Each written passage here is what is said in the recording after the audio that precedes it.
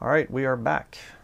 I'm going to start out with the next comment here. Jay's Judah. Hi, Bryan. Do you believe that there are apostles today? Thanks, Jason. Well, let's go in your King James Bible to 1 Corinthians chapter 12, verse 28. Okay, it says here, "And God hath set some in the church, first apostles, secondarily prophets, thirdly teachers, after that miracles, then gifts of healings, helps, governments, diversities of tongues. Are all apostles? Are all prophets? Are all teachers? Are all workers of miracles? Have all the gifts of healing? Do all speak with tongues? Do all interpret? But covet earnestly the best gifts, and yet show I unto you a more excellent way."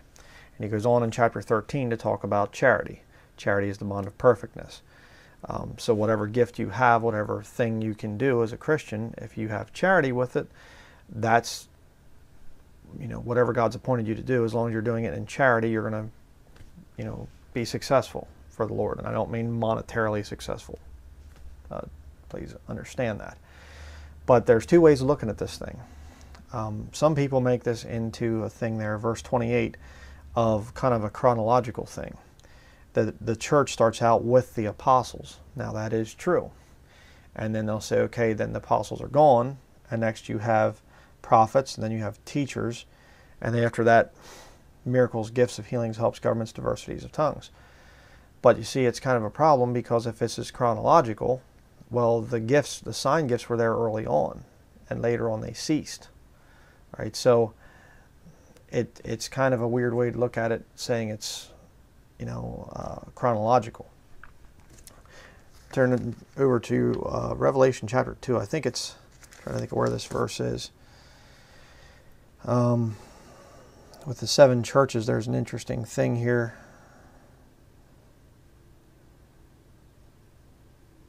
Okay, yeah, Revelation 2, verse 2. It says, "I know thy works and thy labor and thy patience, and how thou canst not bear them which are evil, and thou hast tried them which say they are apostles, and are not, and hast found them liars." All right, and another place Paul talks about the signs of an apostle, and an apostle, I believe, had to be an actual apostle. There had to be a eyewitness of Jesus Christ. They had to do certain miracles and things to really truly be an apostle. So there's a sense of people trying to be one of the 12 apostles, or say that they have the sign gifts of the apostles, and you can try them and find them to be liars. But I think that there is another meaning to the word apostle, and that is, disciple of Jesus. The disciples are called apostles at one point in time in Scripture, in the New Testament. So there's a sense in which, in that sense, we can all be a disciple of Jesus Christ, not the official 12 disciples, but we can, the Lord is our master, He's our leader, our teacher, so we can be a disciple of His. So I would say that an apostle today is a Christian that is serving the Lord, that is dedicated to following the Lord, being discipled by the Lord. But that unique 12 apostle classification, where Judas Iscariot is replaced by Paul. Paul is the 12th apostle. That's a very special number there, and you see it back in the book of Revelation, back further on there, that the names of the 12 apostles are there. So there's not any more room for anybody else getting into that group.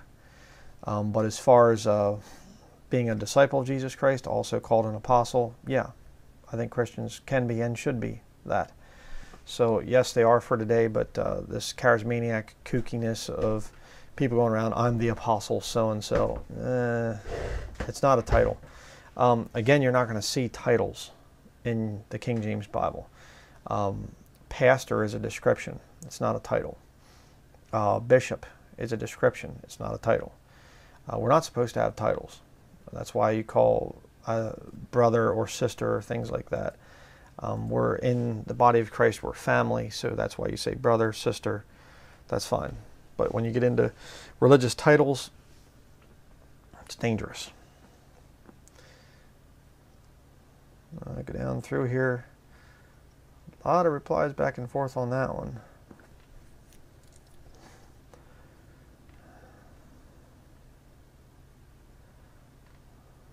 All right. John Gill. Are you going to make a video exposing James White's stupid little book, The King James Only Controversy? Well, eventually I'd like to. You know, it's just a matter of, again, putting the thing together. You know, I've just simply said about James White, you know, anybody that denies the King James Bible and has no perfect standard of truth on this earth other than his own mind, I just tell people, yeah, don't follow him. He's not a Bible believer. But it's ironic. I brought out this video saying that James White is a Jesuit and things, or why is James White's book endorsed by a Jesuit, Norman Geisler? And I didn't realize it, but the University of Detroit, I mean, he went to Loyola University, but he also went to the University of Detroit. And I did not know that, but that's actually another Jesuit school. So Norman Geisler went to 2 Jesuit schools. But then somebody else brought up this point, and it's like, I have the book. I didn't even see it on the back. But this book right here,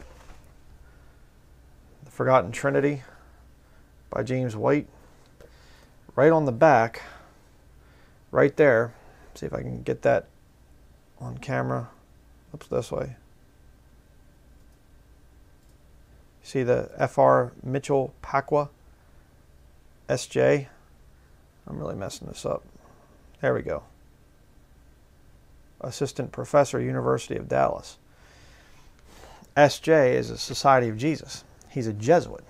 So you have Mitchell Pacwa there endorsing James White's book. And James White puts the endorsement on the book. So an open Jesuit priest. And James White has debated this guy numerous times. And I watched a little bit of the beginning of one of his debates. And then James White goes into this big, nice, you know, little homiletical speech, you know, where you monitor your voice.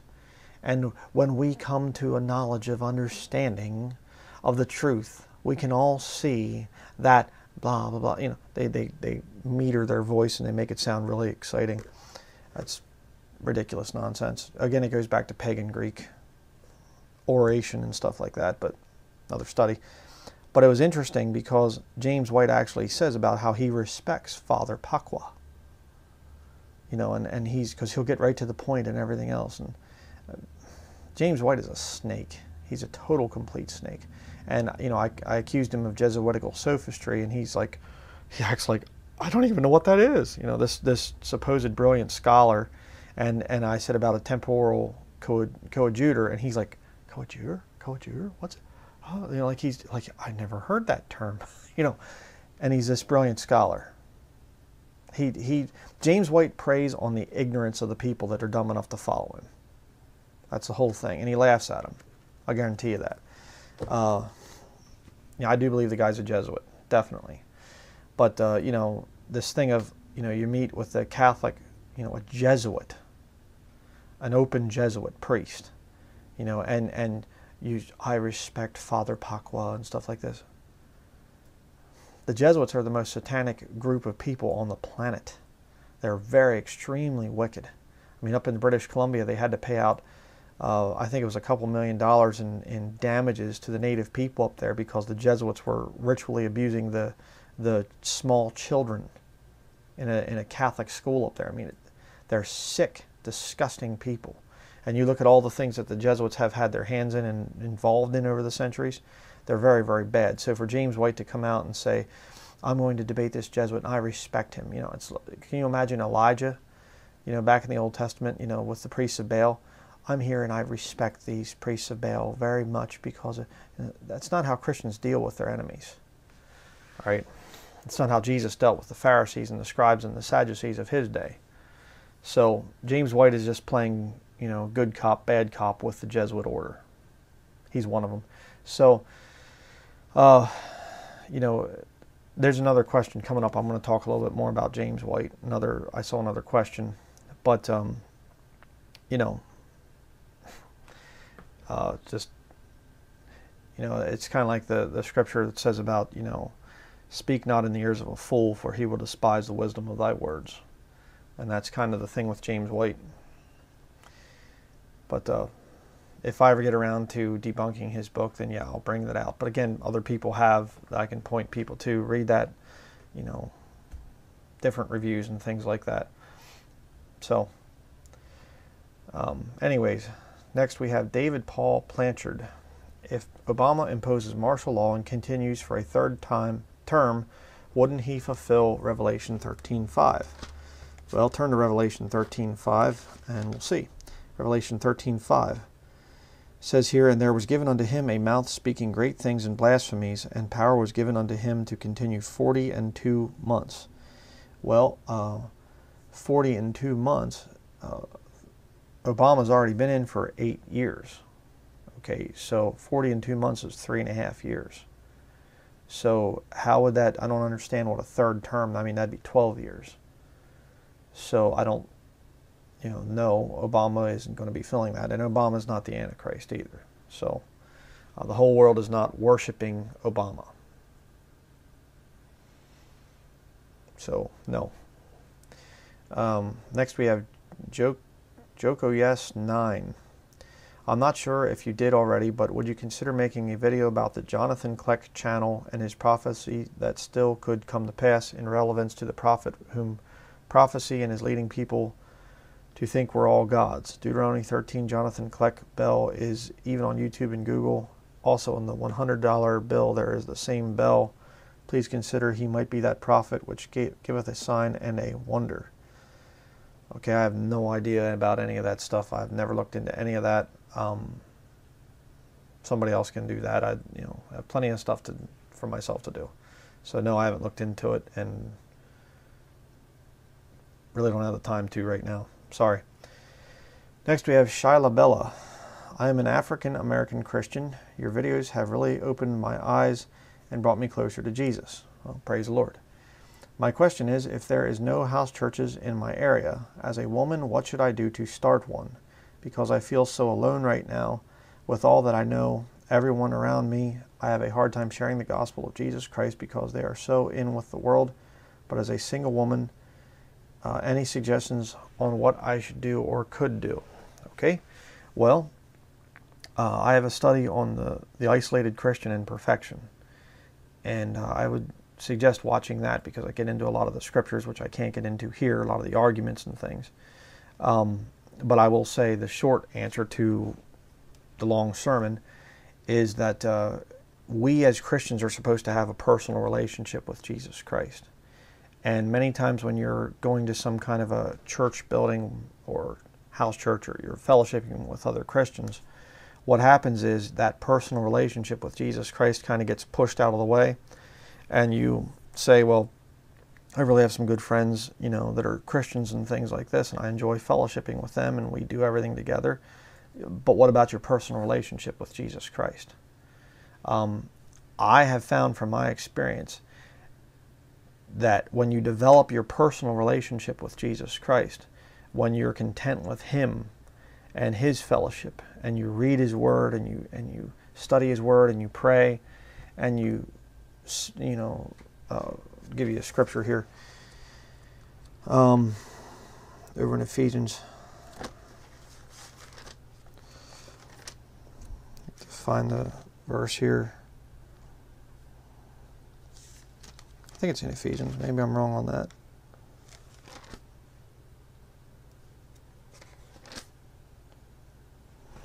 I'll have to look it up.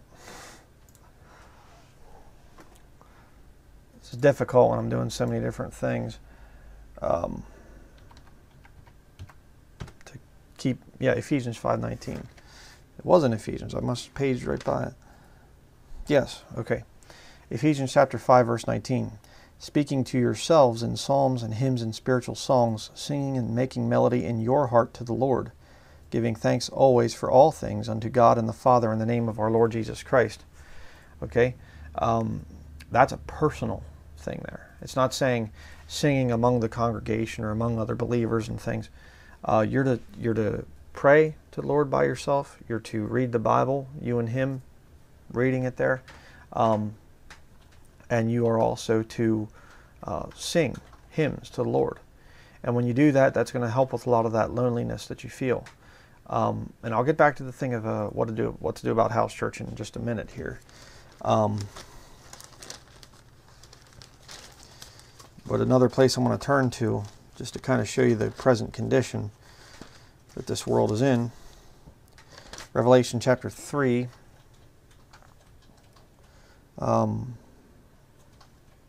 verse 20, the Lord says here, "Behold, I stand at the door and knock. If any man hear my voice and open the door, I will come in to him and will sup with him and he with me." Okay, so you can keep reading there too. There's other good promises and things, but the point is, Jesus Christ is knocking on the door and he's saying, "Let me in, I want to talk to you." Not I want to talk to the group, I want to spend time with the group, I want to talk to you. You develop the personal relationship first. That will help with a lot of the loneliness. That'll help with the thing of saying I want to be around other people and whatever else. After that's done, then when you have that strong personal relationship, the Lord will start to bring people into your life. That has happened with me. It's happened with my wife and I. There's people that are coming along now, and it's like, hey, can we help you? And meeting with people and talking with people and things like that. Instead of trying to say, I want the fellowship with people first, and then the Lord kind of secondary or whatever else. No, you develop your walk with the Lord, your relationship with the Lord Jesus first, and then the fellowship comes later. But as far as a house church is concerned, again, it doesn't have to be some kind of a formal thing here or whatever. You develop that personal relationship with the Lord, He might allow you to lead somebody to Him and then disciple that person. And now you're actually going to be meeting with that person on a regular basis and hanging out, if you will, and listening to the Bible or preaching together and reading the Bible together and praying together. And then that might grow from there and whatever else. You don't have to feel like, because you're a woman, that, well, how can I start a house church? Well, there's another verse just came to my mind. It's in the book of Acts.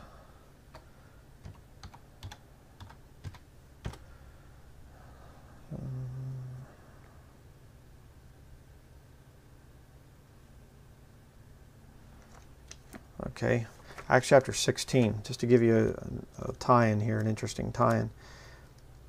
Acts 16, verse 14, says here, "And a certain woman named Lydia, a seller of purple of the city of Thyatira, which worshipped God, heard us, whose heart the Lord opened, that she attended unto the things which were spoken of Paul.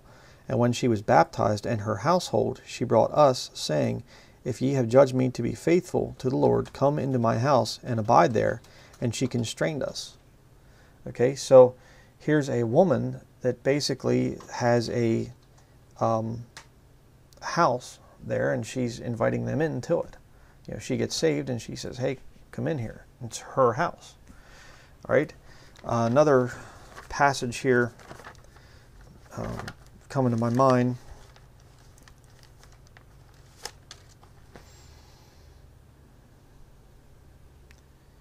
Let's see.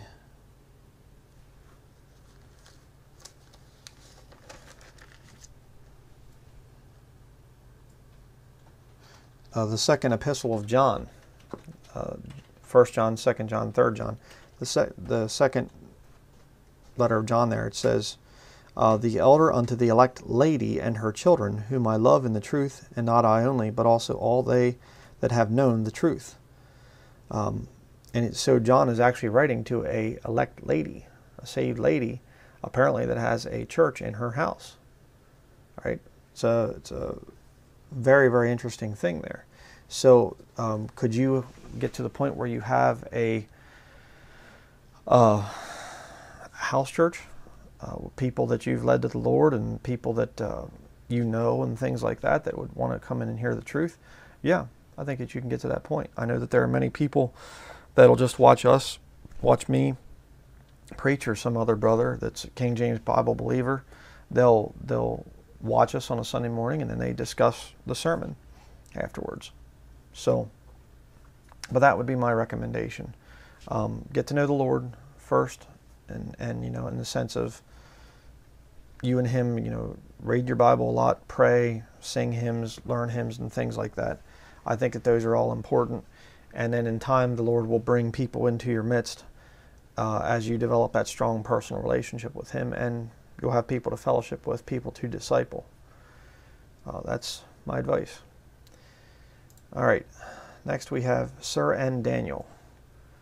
Nahum 3:16, Oxford KJV versus Cambridge KJV. Ready, go. Okay.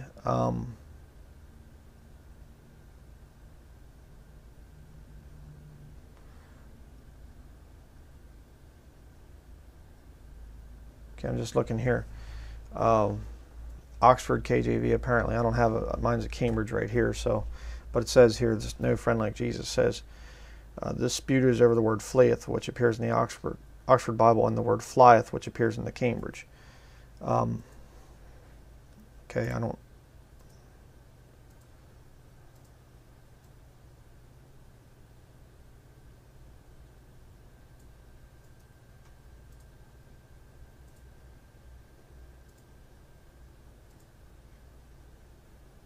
Okay, you know, again, you're going to have some differences between the Oxford and the Cambridge. You know, there's different things like throughly versus thoroughly.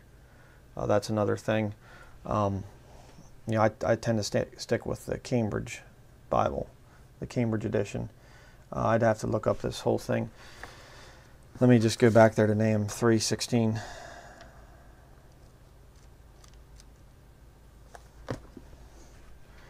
Nahum 3:16, thou hast multiplied thy merchants above the stars of heaven, the cankerworm spoileth and flieth away. Okay, you know, this no friend like Jesus here said that, you know, worms don't fly, they flee. Well, okay, but you know, if somebody takes their flight, you know, you have somebody say, I had to take my flight. That does not mean that they flew. That it could, I guess, technically, but in the old days they would say, you know, I took my flight, meaning they left. So again, you got to be careful with that. Well, the Cambridge is wrong because it says flieth away. Well, not necessarily. You know, I mean, I was late the other day going to the store. I really had to fly. Oh, so you have an airplane? No, I had a car that was driving very fast on the roads. You see? So, doesn't mean anything. If that was supposed to be some kind of contradiction or some kind of reason to reject the King James Bible, it wasn't a very good one. Next we have Ben Rainville. Bryan, I believe Daniel 9 verse 27 refers to Jesus Christ making the covenant with many. Attributing this passage to the Antichrist was first brought forth by Rome. No, it wasn't. Messiah being cut off after 3.5 years would leave only 3.5 years left on the final week of years. The time of Jacob's trouble was 3.5 years, the Great Tribulation. Also, all through Revelation, this time period comes up as 3.5 years, not 7 years. Jesus calls the end of the sacrificial system by his finished work at the cross. What is your understanding of Daniel 9:24 through 27? Well, we're going to have to, I'm not going to agree with you on that, because the Antichrist comes to power, and for the first 3.5 years, you know, he's just going forth conquering and to conquer, and then he sets himself up in the temple halfway through the thing. You know, and that's a whole big study. You know, give me some scriptures on that. Well, you know, that's a whole sermon in and of itself. I mean, if you go to, we'll go there just for trying to keep these answers fairly short, because it's going to take me forever to get this all done if I don't. But Daniel 9 verse 27, and he shall confirm the covenant with many for 1 week, and in the midst of the week he shall cause the sacrifice and the oblation to cease, and for the overspreading of abominations he shall make it desolate, even unto the consummation, and that determined shall be poured upon the desolate. Well, it's the same man that's doing both there, obviously from the context. He is confirming the covenant for 1 week. You don't say, well, that's Jesus, and then in the midst of the week he shall cause the sacrifice and the oblation to cease. And I guess you're saying that they're both Jesus, that he calls the sacrifice and the oblation to cease. But when you compare this to what's going on over in Matthew 24,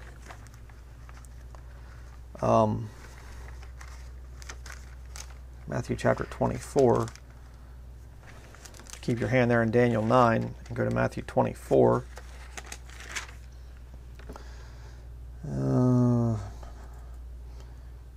verse 15, Matthew 24, verse 15, when ye therefore shall see the abomination of desolation spoken of by Daniel the prophet stand in the holy place, whoso readeth, let him understand. When does that happen? In the midst of the week. He sets himself up in the temple of God, showing himself that he is God. 2 Thessalonians chapter 2. So to say that this is somehow Jesus and not the Antichrist, no, I don't agree with that. Sorry, but nope.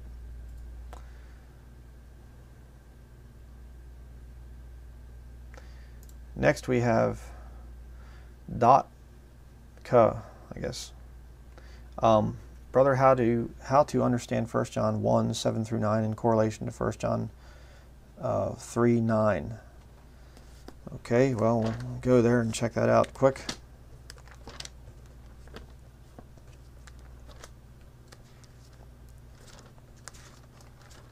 It's amazing how many people don't understand the plain English that I spoke of one question. See this a couple times now. Well, just another question. I said one. You know, if people don't quite get that, then I think maybe I won't be doing these videos in the future. It just kind of is like whatever. 1 John 3, verse 7 through, or excuse me, 1 John 1, 7 through 9. It says, but if we walk in the light as he is in the light, we have fellowship one with another, and the blood of Jesus Christ, his Son, cleanseth us from all sin.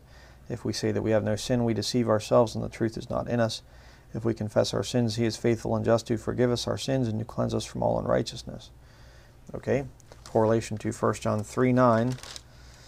Whosoever is born of God doth not commit sin, for his seed remaineth in him, and he cannot sin because he is born of God. Okay, 1 John 3, 9 is talking about our righteousness that is imputed to us because of what Jesus did on the cross.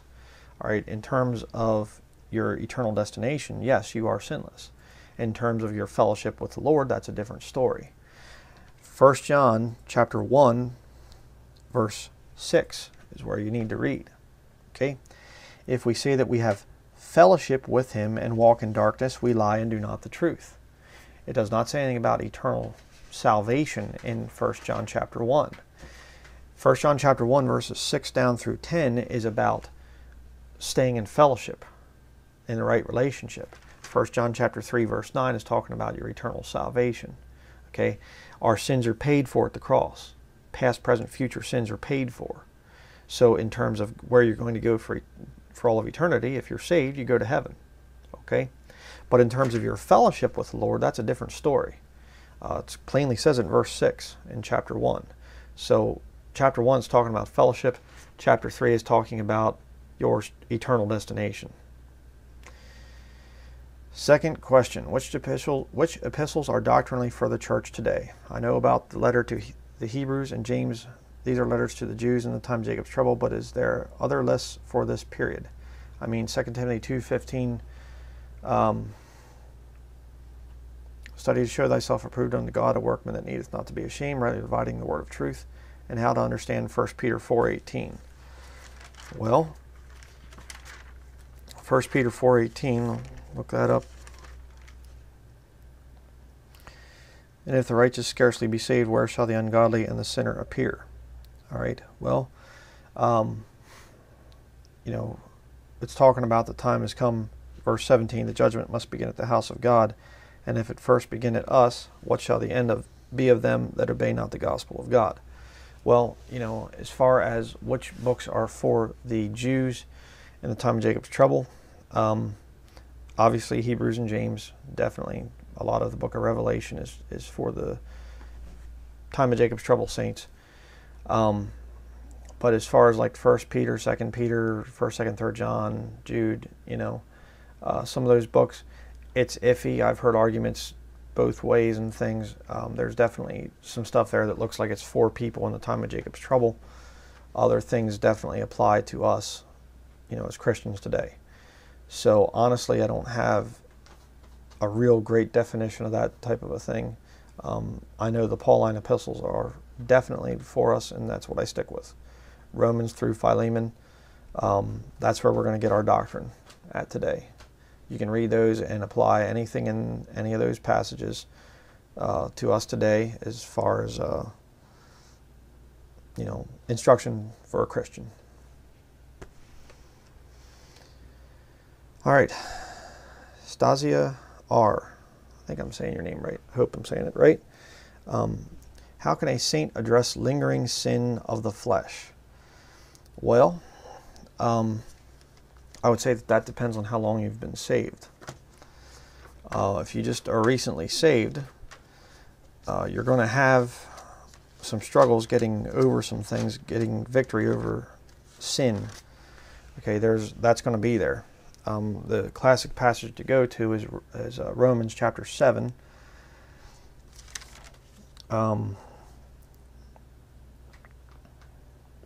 Start at verse 14. It says here, "For we know that the law is spiritual, but I am carnal, sold under sin.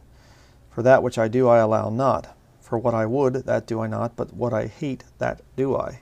If then I do that which I would not, I consent unto the law that it is good. Now then it is no more I that do it, but sin that dwelleth in me. For I know that in me, that is in my flesh, dwelleth no good thing. For to will is present with me, but how to perform that which is good I find not. For the good that I would I do not, but the evil which I would not, that I do. Now if I do that I would not, it is no more I that do it, but sin that dwelleth in me. I find then a law that when I would do good, evil is present with me. For I delight in the law of God after the inward man.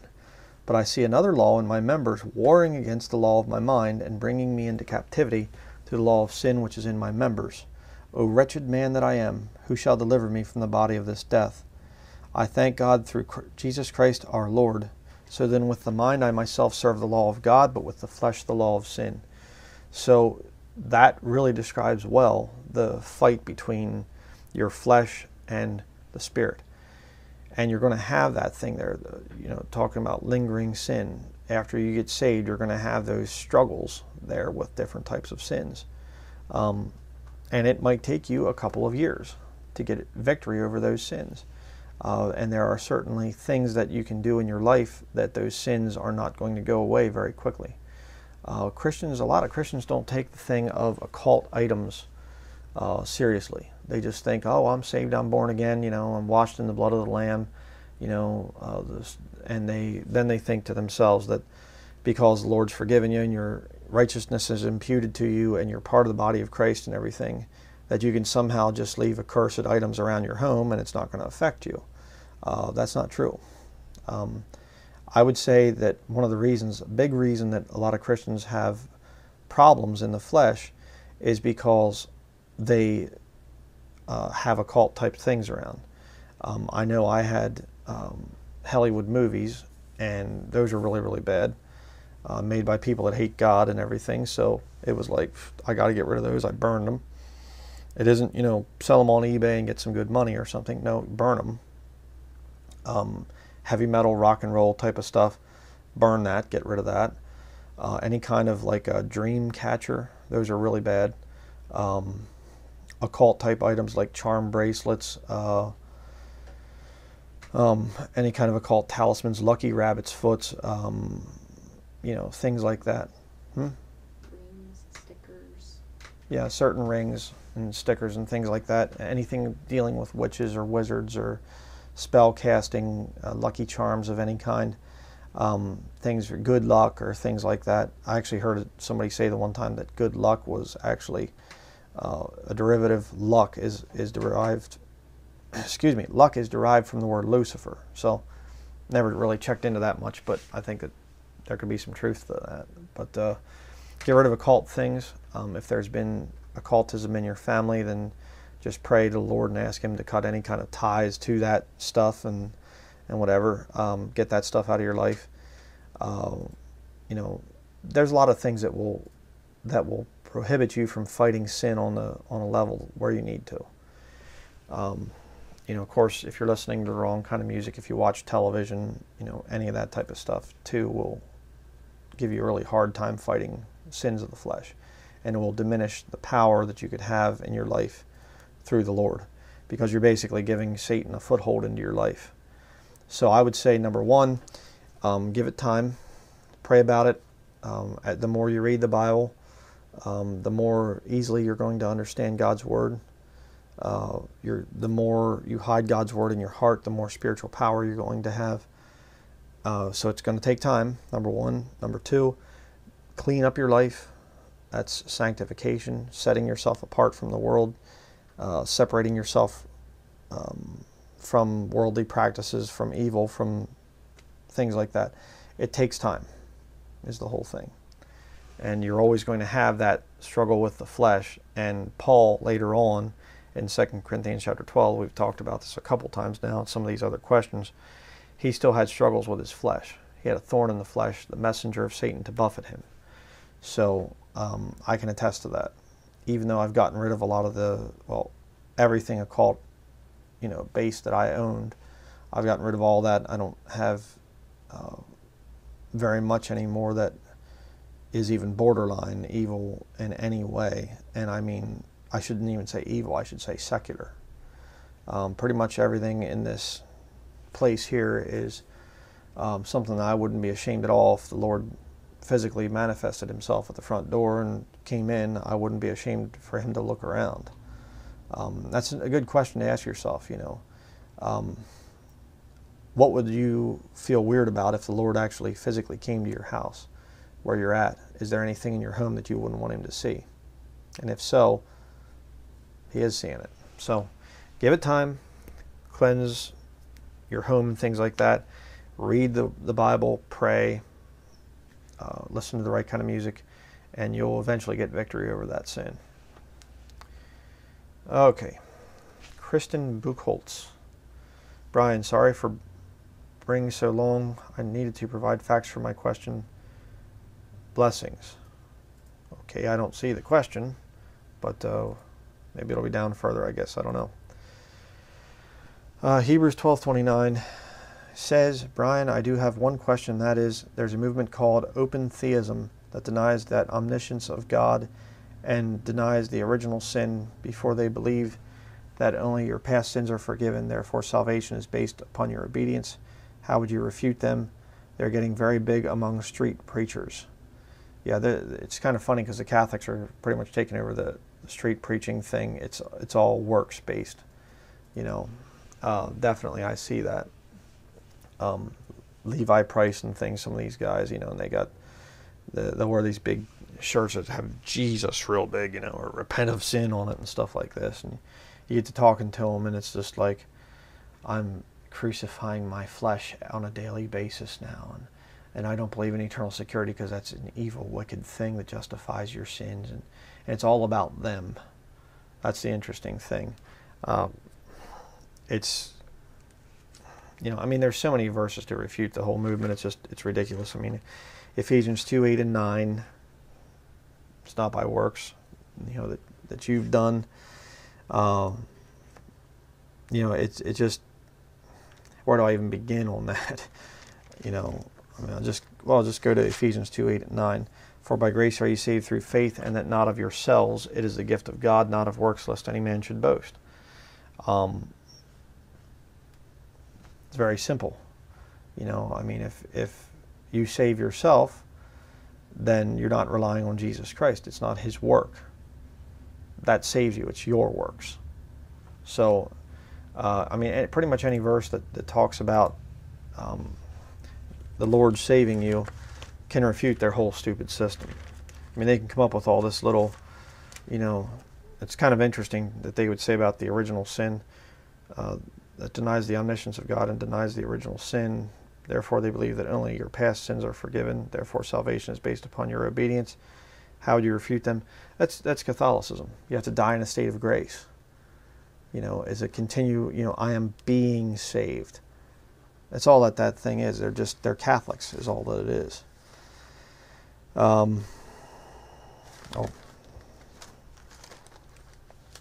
Titus chapter 3 verse 5, another good one. Not by works of righteousness which we have done, but according to his mercy he saved us by the washing of regeneration and renewing of the Holy Ghost. God saves us. We don't save ourselves. But if you really want to nail these papists to the wall, this is the one that no papist can answer, whether they claim to be Bible-believing papists or Roman Catholic papists.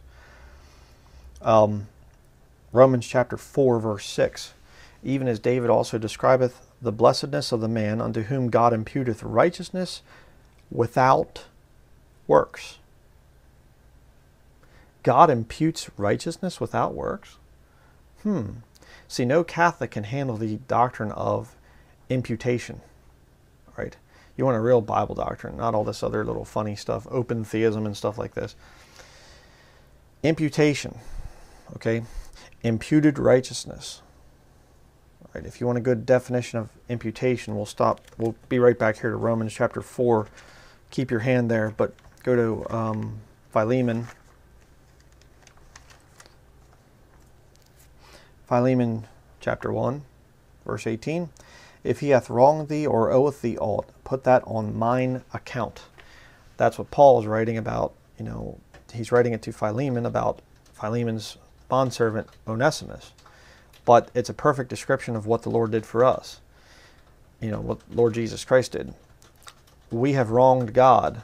We owe God for living in sin down here. But Jesus Christ came and he took his sins and he put them upon himself. You know, we've wronged God, but it was put on the account of Jesus Christ. So, back to Romans chapter 4. When you put your faith in Jesus Christ, you're taking his sinless, perfect, righteous life and his death on the cross, and you're exchanging it for your life of wickedness. So his righteousness is imputed to you. And it's without works. You don't have to continue to do good works and things to stay saved and whatever else. That's heresy. It's literally spitting in the face of what Jesus Christ did on the cross. It's saying, I can save myself. And it's ironic because, again, that's exactly what the Jesuit order teaches. If you look at the spiritual exercises of St. Ignatius de Loyola, you know, I'm making fun of his name, of course, but, you know, if you look at their spiritual exercises, that's exactly what they teach. You come to the cross and you look at the sufferings of Christ, and then you say, I want to combine my sufferings with his sufferings and stuff. It's Jesuitry. I mean, the highest mind control level of Jesuitry that was written by the very founder of the Jesuit order, that's exactly what they preach and teach. That you suffer, you merit salvation. And in fact, you can suffer so much that not only are you saving yourself, but you can also merit the salvation of other people because you're suffering on such a level. You look at the Philippines and things like this, and they'll actually have guys walking down the streets flagellating their backs, whipping their backs with chains and things like this until the blood's just running down their backs. They'll literally put them on the cross and crucify them. They don't pound nails through their hands or anything, but they'll hang there on the cross, and they'll whip them and they'll beat them until they're bleeding. Yeah. I've been to Costa Rica, and there were Catholics that would, you know, come in. They would, you know, walk on their bare knees, or not walk, but crawl on their bare knees the whole way up, you know, a marble floor, maybe 100 feet or so, up to the altar where they would do all their little Hail Marys and whatever other pagan repetitive prayers they have. They would do that. Why? They're suffering. It's pain. I'm meriting my salvation. See? Let's continue here in Romans chapter 4, verse 7 and 8. Saying, Blessed are they whose iniquities are forgiven and whose sins are covered. Blessed is the man to whom the Lord will not impute sin. Okay? Look at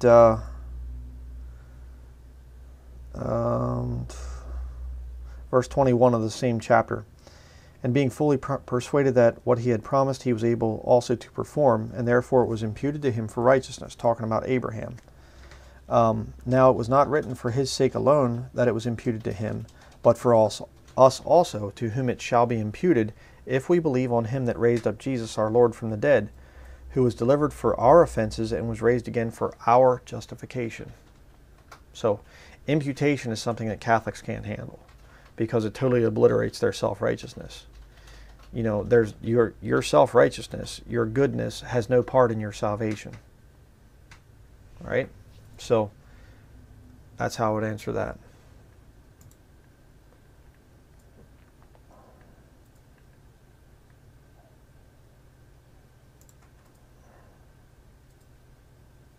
Okay, next we have Dan Jensen. What did David mean in Psalm 122 verse 1? I was glad when they said unto me, let us go into the house of the Lord. Thank you. Well, very simple. They had a synagogue back then. They did have the house of the Lord back in the Old Testament. We don't anymore. What did Jesus do to the temple, the physical temple, when he died on the cross? The veil between the outside and the Holy of Holies went and ripped from the top to the bottom, showing it was God doing it from top. He's in heaven, man's on earth, ripped it right down in half, like that. That's why you read in Acts chapter 7, Stephen is telling them, God doesn't dwell in the temple anymore. So the house of the Lord that he's talking about there was the Old Testament temple, but it's been done away with. Unless you're a Baptist or something like that, then you just pretend that, like a Roman Catholic would, that replacement theology, that the church today has replaced the promises that God had for Israel in the Old Testament. You just kind of bring it, Old Testament goes and molds into New Testament Christianity. Praise God is the next person here. Should Christians debate atheists on the existence of God? Most of the time nothing comes of it, but many people do come to the Lord after these debates. I would question that. Many people do come to the Lord after these debates. We're not to bring people to the Lord through science or through evidence or things like that. The more sure word that we have is because of prophecy. I'll show you that verse real quickly here. Bringing people to the Lord through, confirming the word with science and things like this. The just shall live by faith. Okay? And if you want proof of something, then 2 Peter chapter 1, verse 19 says, we have also a more sure word of prophecy, whereunto ye do well that ye take heed, as unto a light that shineth in a dark place, until the day dawn and the day star arise in your hearts, knowing this first, that no prophecy of the Scriptures is of any private interpretation. For the prophecy came not in old time by the will of man, but holy men of God spake as they were moved by the Holy Ghost. All right, so prophecy is one of the ways that we can prove the Bible. But to say debating with atheists and stuff like this, that's kind of shaky at best. I'll show you why I say that. Another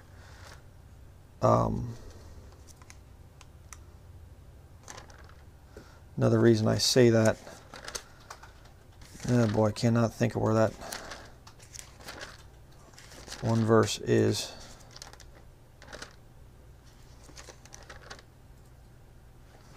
Let me look it up quickly.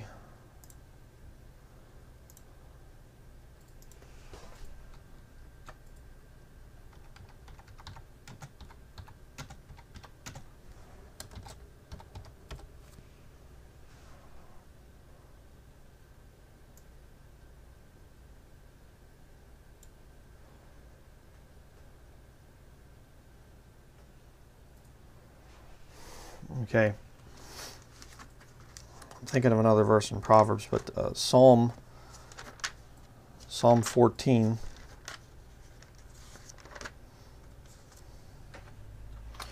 Verse 1 says, the fool hath said in his heart, there is no God. They are corrupt, they have done abominable works. There is none that doeth good.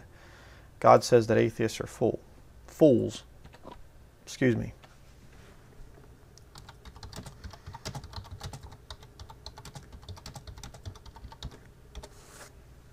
And Proverbs 23 verse 9 says, speak not in the ears of a fool, for he will despise the wisdom of thy words.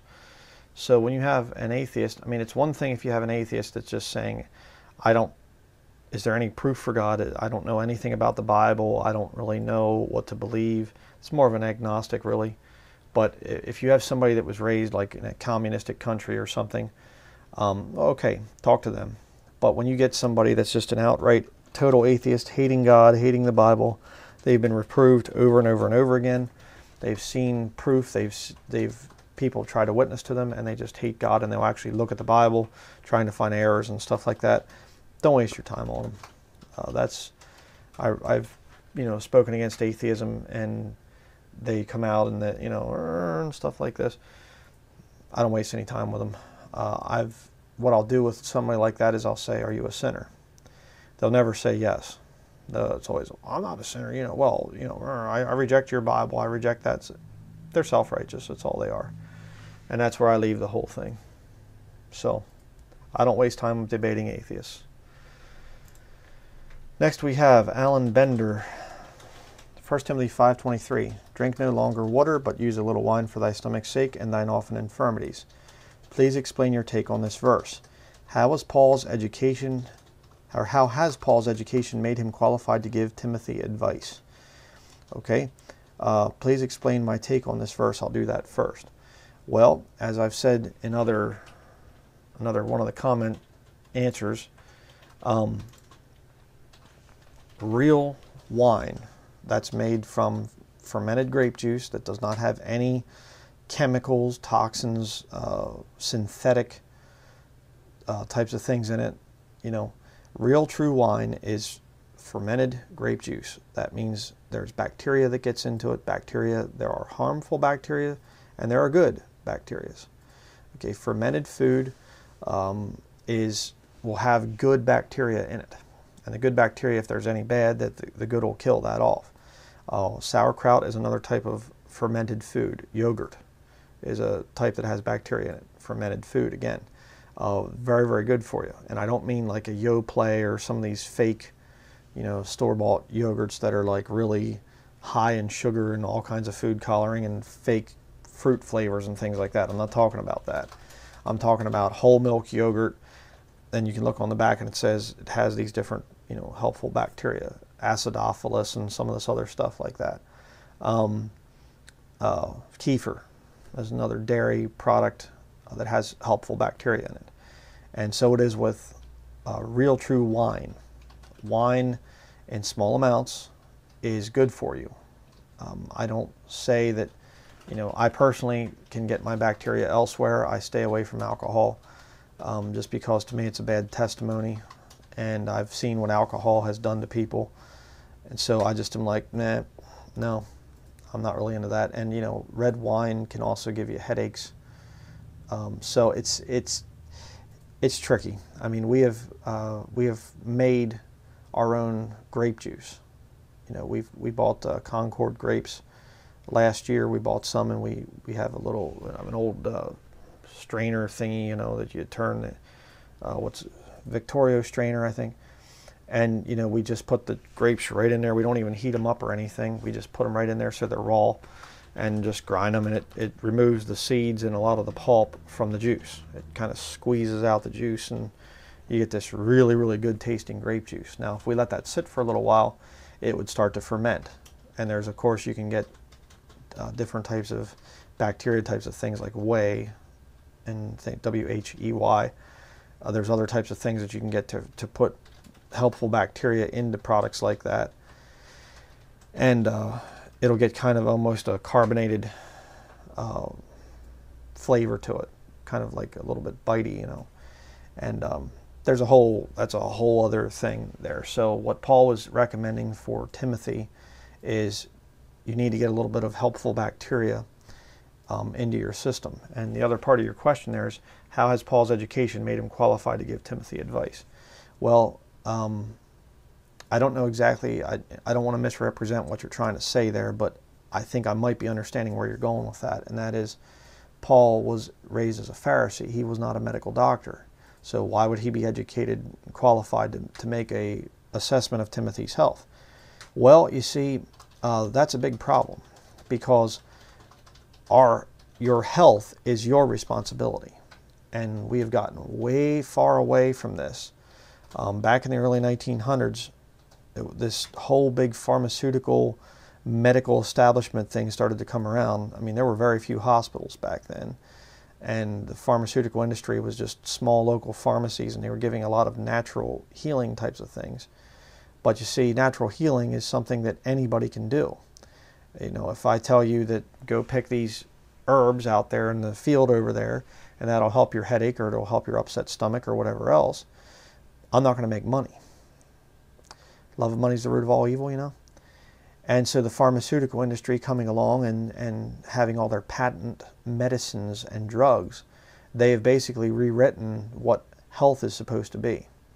And they control the medical schools, they control the medical establishment, they control the government, essentially. The pharmaceutical industry is the most powerful organism of Satan on the entire planet. So to say, and I don't know if this is what you're trying to say by that, but how was Paul qualified? We're all supposed to be qualified to tell people how to be healthy, how to cure certain diseases. That's not supposed to be some official realm of only the trained medical professionals. That's nonsense, absolute total nonsense.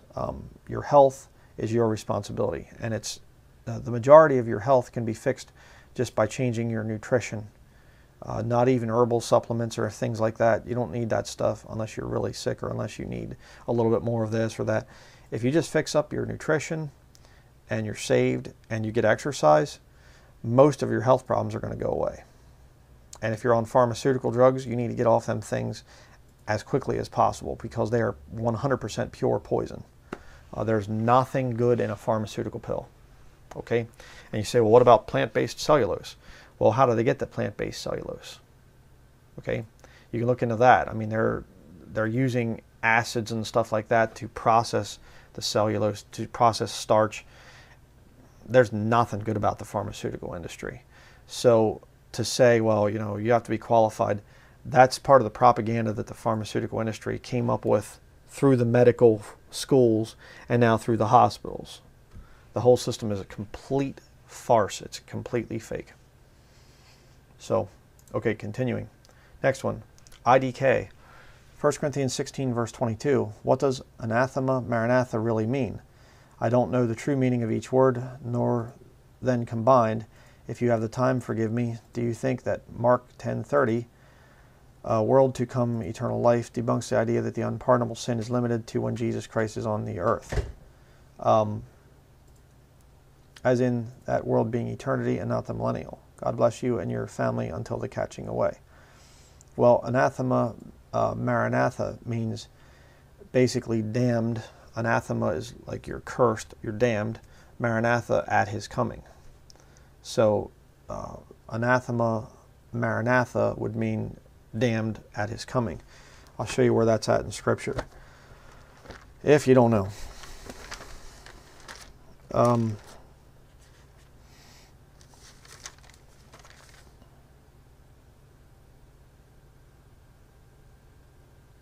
Trying to think of where this is.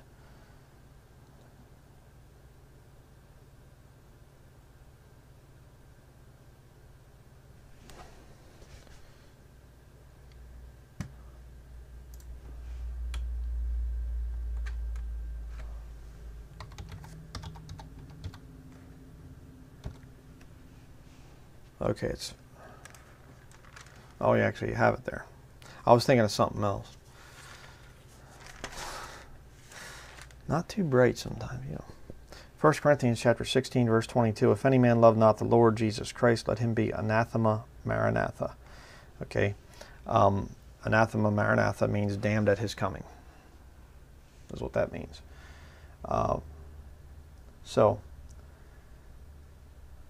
Mark 10, verse 30.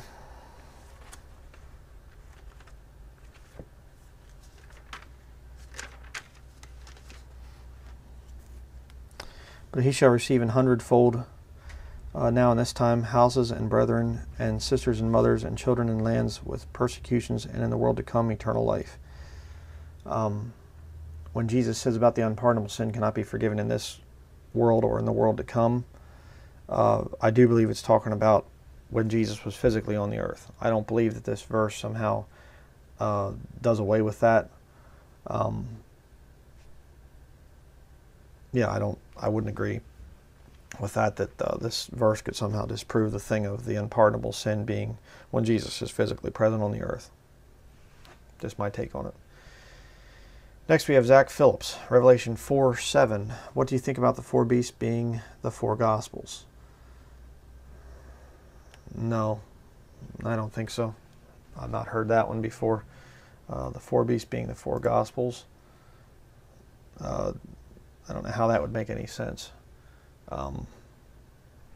I don't really know what to say about that other than no, I don't agree with that. Adam Shu, what are your thoughts on the mega hit new Pokemon Go game? It's the fastest growing and most popular game today, and is it harmless or from the devil himself? Thanks. Well, Pokemon is a very, it's veiled witchcraft. I have a book, I'm not going to get it right now, but it's by a woman named Doreen Irvine, and she was the queen of black witches back in the 1950s. And she was saying that she went to a World Council of Witches way back when, and they said, you know, we need to come up with a way to make witchcraft more palatable to the average person. John Ronald Reuel Tolkien was one of the first to introduce a lot of the secrets of witchcraft into the mainstream culture with his Lord of the Rings, Hobbit, the whole Lord of the Rings series and things. And it was like, okay, it was somewhat received, but they wanted to make witchcraft a lot more popular. And of course, you look after the 1950s, witchcraft, there was an explosion. You had Bewitched coming out, and then it was just like, after that, it was just cartoons and TV shows, Sabrina the Teenage Witch, and now it's Charmed and all this other satanic filth, and promoting witchcraft. And Pokemon is just another one of those things. It's, you know, elements of earth, wind, fire, and all this other stuff, and you can cast spells and you can get power and everything else. So this Pokemon Go thing, from everything I've seen of it, it just is putting people into this illusionary world of, I'm going to make, you know, my reality is going to be a video game now or something. It's quite absurd, honestly. And of course, you know, it's also leading towards the mark of the beast thing, because you have to have your iPhone to play Pokemon Go, and you're being tracked wherever you're going, and you're giving in all kinds of personal information to be part of this thing. And so the idea of I'm being tracked wherever I'm going is now becoming trendy and popular and cool. And wouldn't it be better to even have a chip in you, and then you wouldn't even need your iPhone? You could just kind of walk around and you're in the game. And so it's demonic, definitely. Terry Wonder says, could you please explain why so many say that we are now living in the kingdom and Jesus coming back to rule and reign is already happening?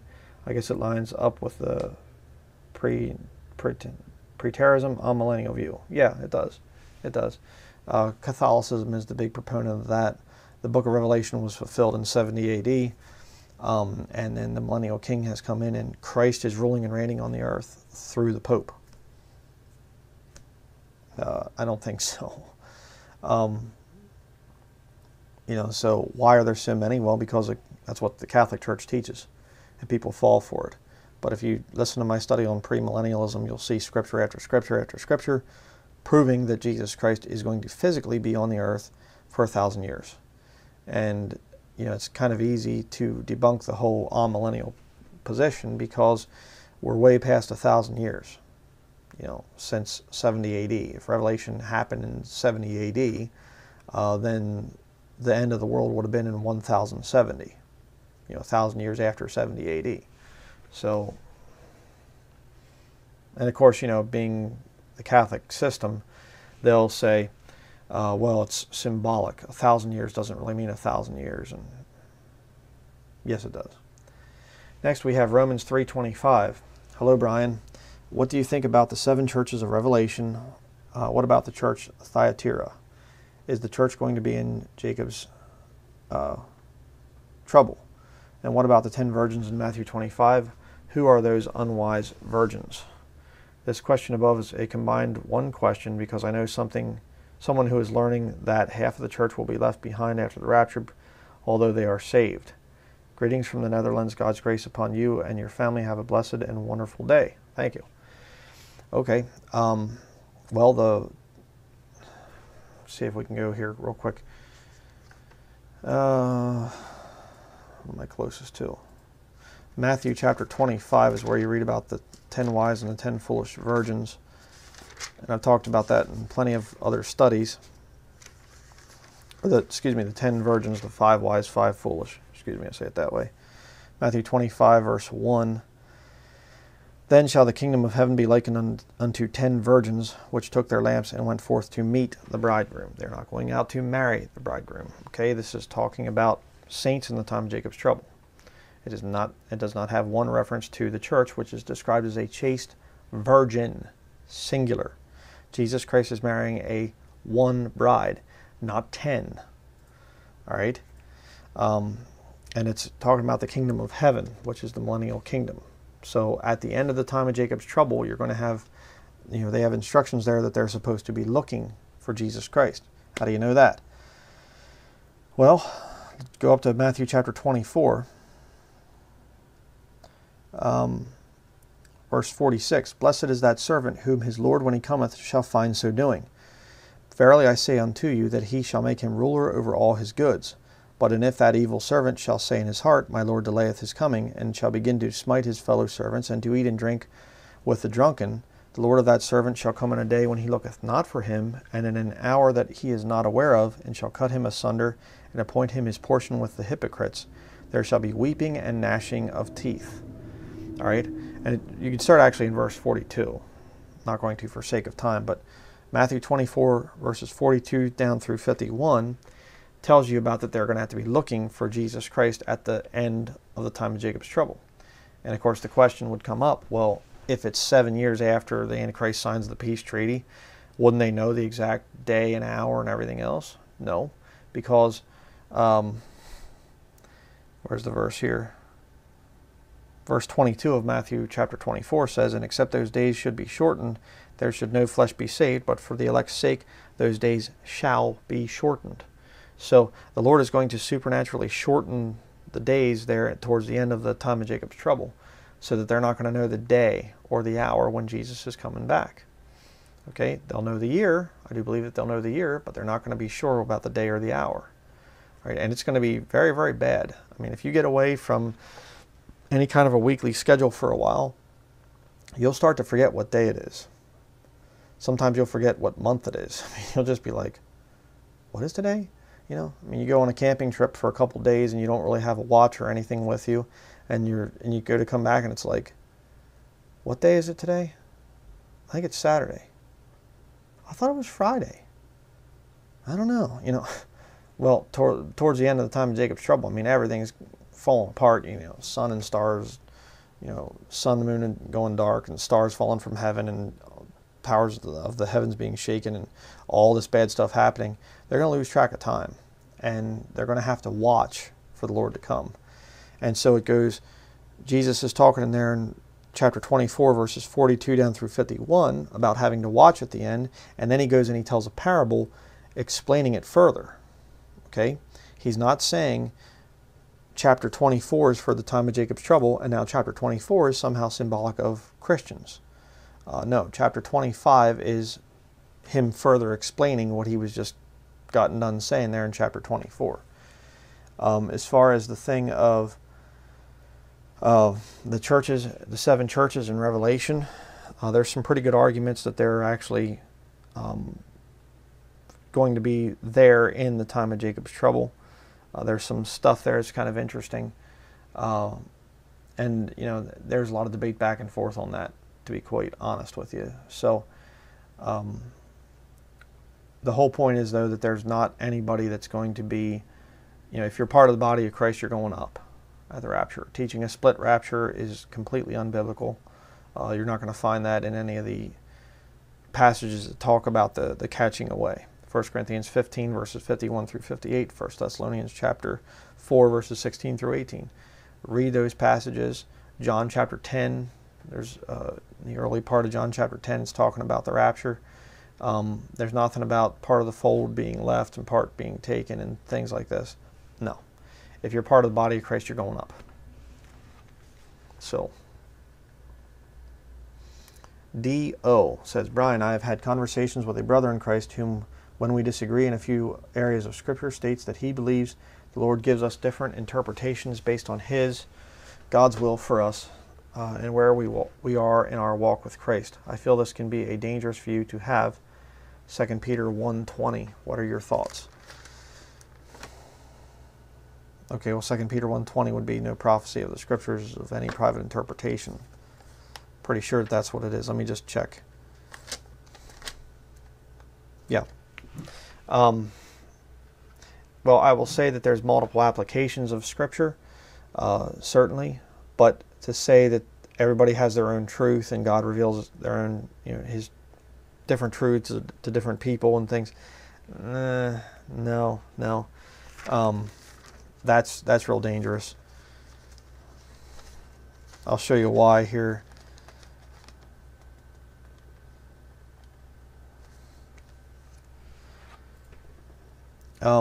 Philippians chapter 1, verse 27. Only let your conversation be as it becometh the gospel of Christ, that whether I come and see you, or else be absent, I may hear of your affairs, that ye stand fast in one spirit, with one mind, striving together for the faith of the gospel. We're supposed to be in one mind. We're supposed to be in agreement. Chapter 2, verse 1. Fulfill ye my joy, that ye be like-minded, having the same love, being of one accord, of one mind. Let nothing be done through strife or vain glory, but in lowliness of mind let each esteem other better than themselves. 1 Corinthians chapter 1 is the same thing. Go there very quickly.